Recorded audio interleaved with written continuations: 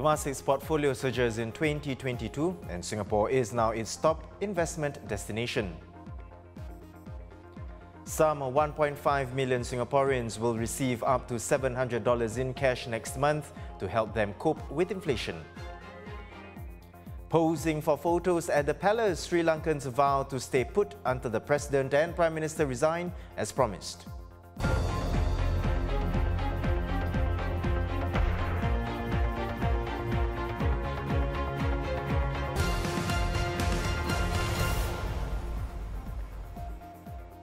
Welcome to The Big Story. I'm Haryanto Diman. Subscribe to the Straits Times channel so you will not miss an episode.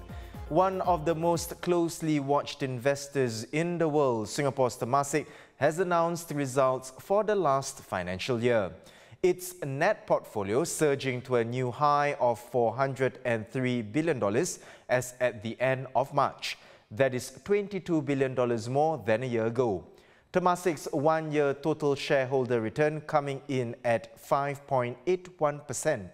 That is in sharp contrast to the 24.53% return last year. By geography, Singapore has replaced China as Temasek's top investment destination. Assets in Singapore now comprise 27% of its portfolio, up from 24%. And exposure to China has dropped to 22% from 27%. Joining us is Rohit Sipahimalani, Temasek's Chief Investment Officer and Head of Southeast Asia. Welcome to the show, sir. With one-year returns of 5.81% and portfolio values at a record high, what do you make of Temasek's performance? Well, look, I would say we were pleased with the resilience of our portfolio in what has been a volatile environment. Having said that, we don't look at our numbers and our performance from a year-by-year perspective, because ultimately we are investors who are constructing a portfolio for the long term. And so therefore, we really like to look at it from a 10 and 20-year horizon. And in those time horizons, we've made 7% in the last 10 years, 8% in the last 20 years, which is broadly in line with our cost of capital, which is what we look to meet. And going forward, I would therefore say what has been important for us this year is that we've continued to reshape our portfolio to make sure it's resilient across different environments as we go through what will inevitably be a more volatile decade ahead of us. Rohit, let's talk about the country of exposure. Now, China at 22% is now Temasek's second largest country of exposure behind Singapore. This is a slight reduction from last year's 27%. Given that the country is still virtually closed to the world with its strict COVID-19 measures, what is Temasek's view on investing in China moving forward? So look, we've been investing in China for almost 20 years now and have invested through various cycles up and down. And China has been a very good market for us. I would say in the last decade, it's been the best performing market for us across every region. And that includes the performance for the last 12 months. So we continue to be constructive on China. I think we see a lot of opportunities alongside our four major trends, which is around digitization, sustainable living, longer lifespans, and changing nature of consumption in emerging markets. China fits in well into all of them. I would say the only nuances we have to keep in mind today compared to, let's say, a couple of years ago is one, we've got to make sure that whatever we're doing is aligned with policy. And secondly, given the polarization of the world, we've got to make sure that companies we're investing in are not caught in the crosshairs of US-China tensions. What that means is we need to look at companies that have either China as a market and are reliant on technology within China, so they really operate within the China sphere of influence. And if you do that, we think there are a lot of opportunities, and we'll continue to find attractive opportunities in China. And just to round up our discussion today with the ongoing geopolitical uncertainties, rising inflation and supply chain disruptions, Rohit, looking ahead to 2023, what is Temasek's strategy in generating strong returns? So as I mentioned earlier, we look to invest alongside our long-term trends, which we think will transcend the next couple of years and hold us well for a resilient portfolio in the medium term. Having said that, we do see the outlook as being, in terms of having slower economic growth, potentially a recession in the US and Europe. And if that happens, it will impact all markets globally. So we see further downside in the markets right now. Right now, the entire decline in markets you've seen in the US and Europe has really been a function of the rising rate environment. And I think the next shoe to fall will be once you see a decline in earnings being priced in. So for that reason, we are cautious in the near term and slowing our investment pace. But as I said earlier, we will continue to look for opportunities within our long-term secular trends, and where we find those opportunities at the right values, we will still invest. Rohit, thank you for your perspectives and your time today. Rohit Sipahimalani, Temasek's Chief Investment Officer and Head of Southeast Asia. About 1.5 million Singaporeans will receive up to $700 in cash next month as part of a $1.5 billion package to help them cope with higher inflation. Eligible Singaporeans will receive two payments, one through the GSTV Cash and the other through the GSTV Cash Special Payment. Now you can check if you're eligible and the amount you will receive by logging in with your SingPass at this link. Japan today bid farewell to its former Prime Minister Shinzo Abe, who was assassinated in western Japan's Nara City on Friday. Huge crowds gathered outside of Tokyo's Zojoji Temple and lined the procession route, paying their last respects and hoping to catch a glimpse of the hearse carrying Mr. Abe's body.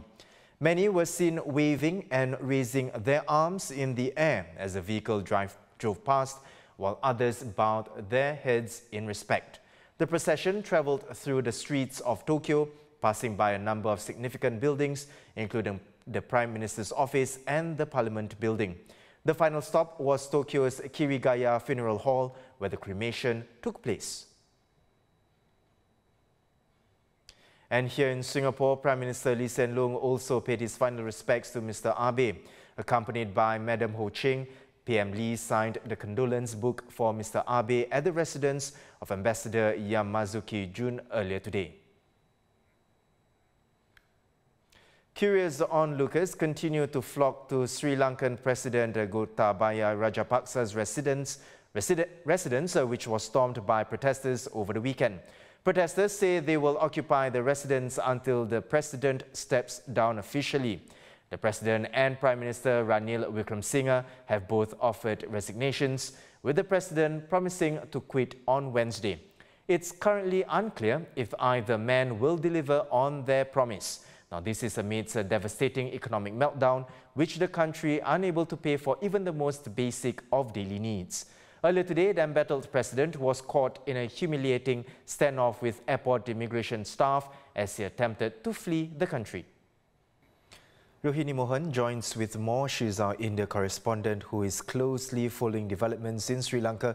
Rohini, so what happens now that the President and PM have both indicated that they will be willing to resign?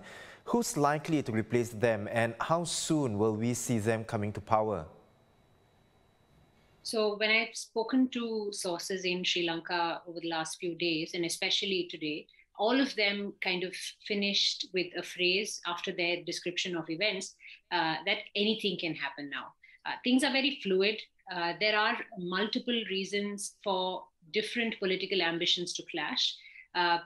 Constitutionally, the rule of what would happen if a president resigns is that the prime minister takes over as acting president for 30 days till the parliament can elect another president. And this is the procedure. If both the president and the prime minister resign, the speaker takes over as the president until another election happens. At this moment, everyone is playing the acting game.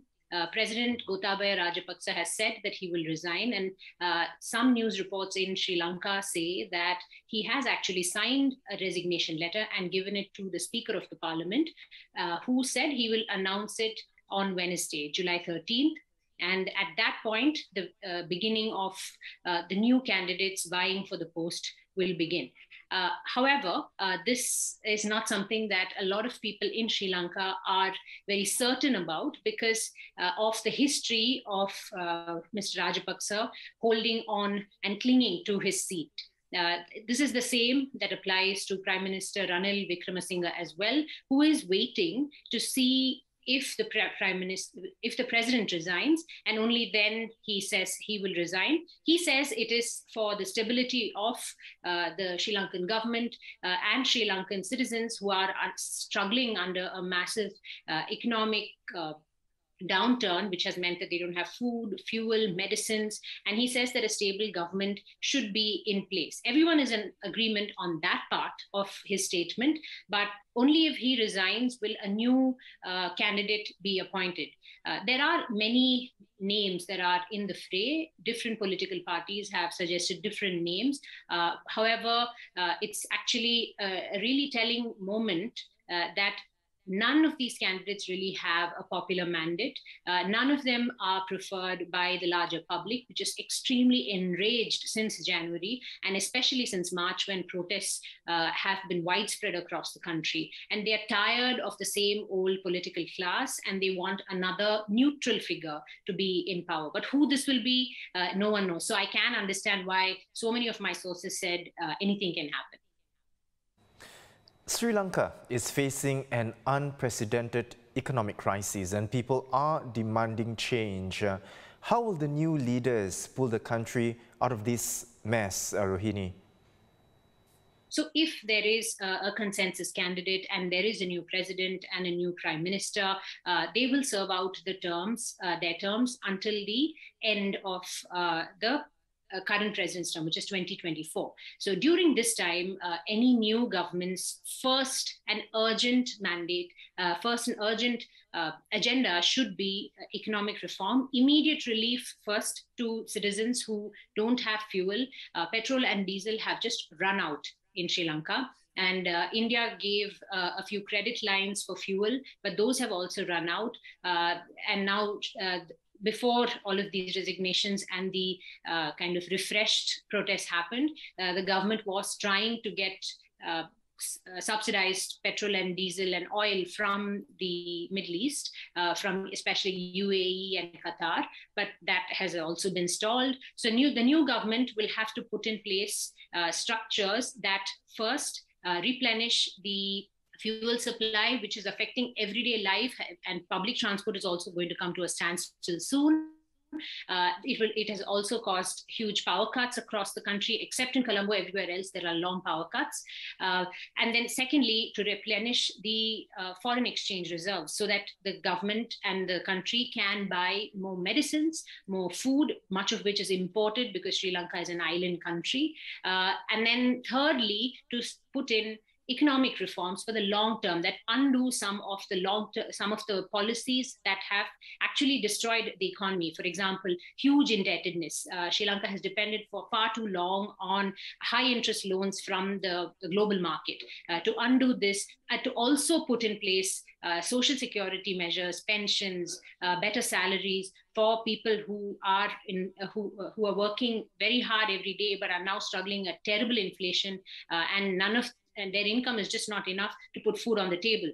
So this is a huge and daunting and understandably avoidable situation for any new government, but this is actually what they will have to take on, and any measures will be not very popular, but will also be extremely important. It will have to be somebody with a thick skin. It will also have to be somebody who has public support, because people are very angry right now. And over the years, if the solutions are not proper, some of the people who have been watching this very closely said that there could be a social uprising.